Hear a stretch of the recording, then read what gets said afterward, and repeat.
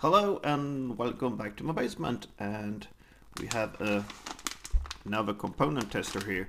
This is just for capacitors and inductors, and I already have this transistor testers. I will give you a link to my another video when I build this one. It's very good. You can test transistor, diodes and so on. It also can check capacitors and inductors. But the problem is it's not good at measuring low values, because the lowest value this one can measure in capacitors. I have to check my sheet. The transistor tester, which is called TT, caps, its lowest value is 25 microfarad, and in inductors it can go down to 0.01 millihenry. Hope I pronounced the words are correct. This one, the SKU, let's see what it's called, SKU 226140. I will link it in the description if you want to buy it. It's the Hiland or Hiland, I do not know how to pronounce the name, circuit in a kit, and you can measure down from 1 microfarad and from, let's see, inductors from 0.1 microhenry. So that's the lower values. It works a bit different because you have to switch the measuring system when you're doing electrolytic capacitors, but that's not a big problem. So I will try to put this thing together and see if I get it to work. It's not that strange. I didn't get any manual, as usual with Chinese kits. I have found some instructions on the web, but yeah, it's not that hard. All the components are marked on the PCB, one side only, and there's a AtMega 8 processor for it, and an LCD screen over here, and really good, there's a socket for it. AtMega and so on. But I will do as usual, start with the low components with resistors, because there are some components you have to, well, do correctly so you don't burn it out, and I'm just going to show you some things when you power it up the first time, so you can avoid burning too many components, I hope. So I'm going to start soldering resistors, some diodes and other very low building components.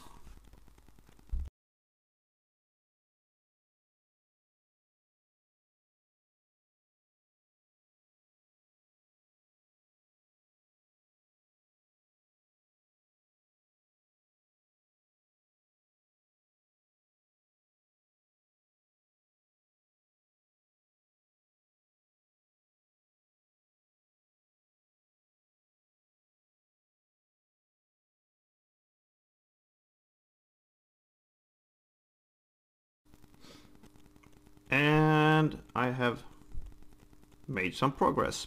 The resistors are in place. The capacitors, we have 22 microfarad. We have a 104, so that's 100 microfarads. It has to be that. I'm slow in the head today because I have a slight summer cold. Well, these are not any problems with components, and we have these are polyester capacitors here, which will be next to relays, and the small diodes. The only thing with the diodes, turn them in the right direction. There's a marking on the PCB, and that's the same as the small line on the diode. Nothing strange. Now we get over to some components that are a bit different. First of all, I have one leftover resistor, which is not a resistor. This is a small inductor. As you can see, it has a different color of the body, and it goes next to these two 104. There's 10 microhenry up here. That's this one. That's that strange. We also have an inductor, which looks a bit strange, and if I'm not totally wrong, it should not matter which direction we turn it in, but it goes down here, 82 microhenry. As of course we have a switch, which I haven't picked up yet, and then we have 3 transistors, 2 9012, that's PNP transistors. Check that you have the right transistors and the right orientation, and you have the 8050, that's an NPN transistor, and also check the orientation. And then we have our voltage regulator, 7805. So that's a 5-volt voltage regulator. It's going here. It's going flat like this. You have to bend the legs down because we can put the LCD display on top. So that's not strange. And we have a smoothing capacitor for the voltage regulator. Let's see. Can I pull it off? Paper. Go away. So this is a electrolytic capacitor, so you have to check minus and minus on the PCB. So this is going this direction, and then to have room for the LCD display, you have to pull up a bit, and then I'm using a screwdriver to bend it so that it stays down close to the PCB. Of course, when you solder it, check that it gets flat and nice, and that's almost all components. We have 2 capacitors left over, a tantalum capacitor electric, well, I can't pronounce it. They are polarized, and if you look at them, normally there's a text that says 10 GF and they are 10 microfarad. And there's a small plus sign. That's a positive lead. In this case, it's the long leg.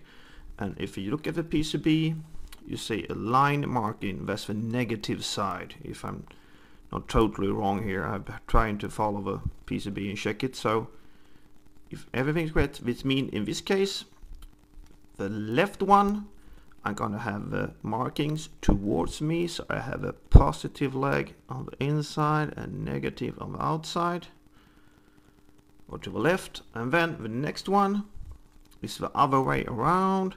I'm gonna have a marking away from me and a negative leg on that side and positive. If you turn these capacitors the wrong way around, the meter won't work. So these are a bit tricky, and a little bit capacitor here and the inductor here. So I'm gonna put the rest of the stuff in place, like the socket for AtMega and the rest, and also these components. So wish me luck.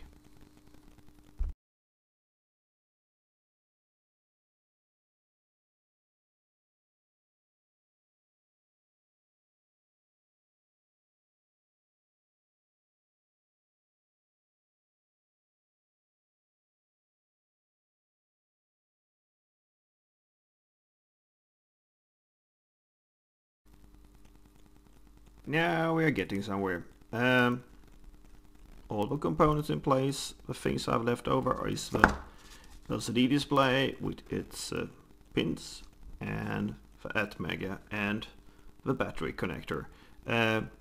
You're supposed to use this style, and then the connection, and it's very nicely marked on the PCB. It's negative on the outside, positive, and a pin in the middle if you want to use that.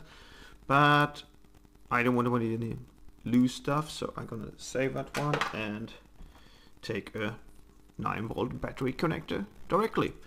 I'm gonna run it through the hole in the corner up here, and then we have 3 plates, and if we turn around we can see that the top plate and the side plate are connected and are going to the middle pin of the 7805, so that's the ground.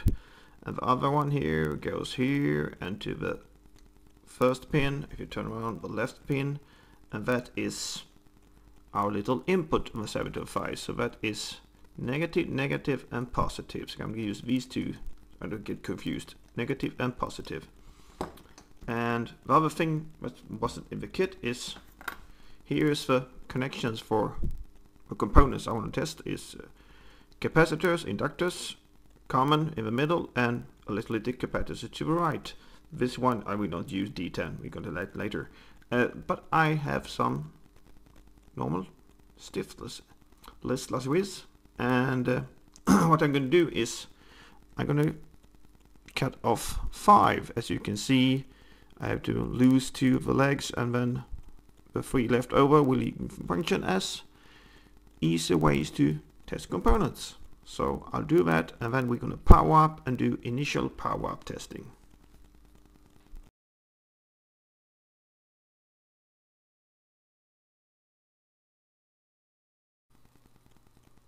Okay, we are gonna do a power up test.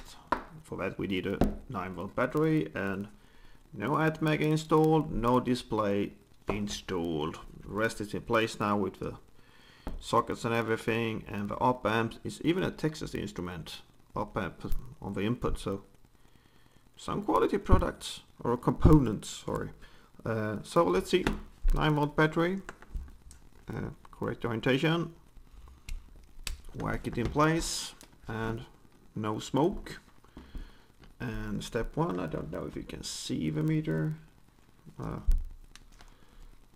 Let's use the solder as a support. Stay put, so I can read you too. Let's check the 9 volts. We have ground, and we have positive, and we have no voltage. Come on.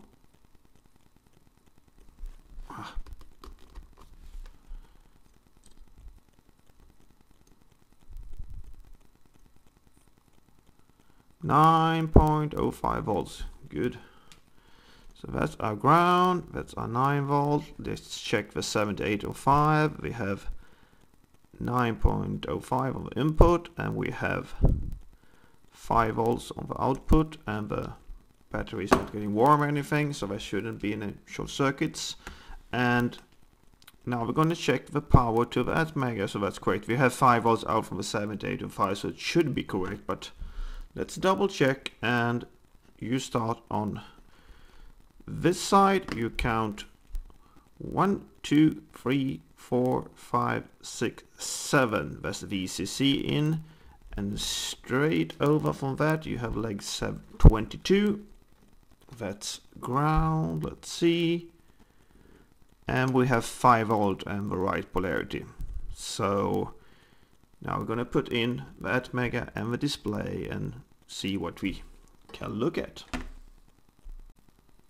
And we do the final power up. We are put everything in place. When you put in the AtMega, double check you put it in the right direction so you don't burn the microcontroller. And it's on. We have backlight, and we can't see anything. You have a 10K potentiometer up here. That's the contrast setting for the display. So let's see if we can get something nice to look at. Look, a bit too much. That's good. And now, last thing we're gonna trim is the 5K potentiometer down here. There's a TP test point, minus positive, and we are supposed to measure DC voltage. We're gonna put it down there, and it's also printed on the PCB. 3.16 volts, that's the voltage you want to have, so we do not have that.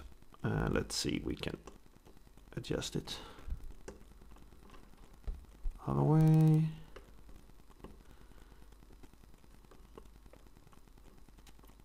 Oh, 3.16, come on.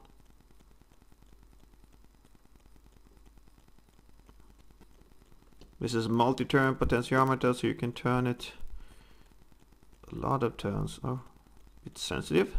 Come on.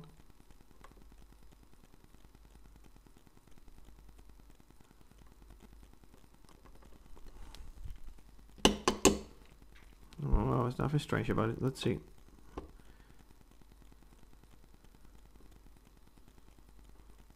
When it drops down, where are you? 3.16. Yeah. Now I don't have any inductors lying around, but I have some capacitors. So let's see. We have a test button down here, which you can choose capacitor. 0.3, there's nothing connected, and inductor. And then we have electrolytic capacitor, CE, you have to put on the right side, below 500 microfarad, above 500 microfarad, and then back to the capacitor. Let's see if I have something lying around here.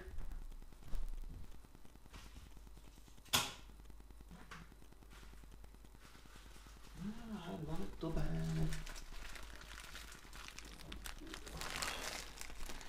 Yes, just grab one. I will not do a full review testing it with a bunch of components. I will just choose one randomly. Let's see which one it is. 22. Let's see if it works. Down it goes. And capacitor. Oh, sorry.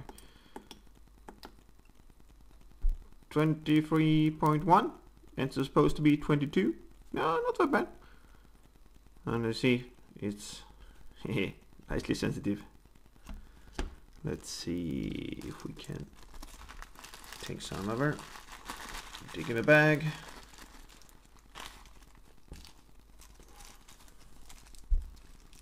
And we have another value just for checking.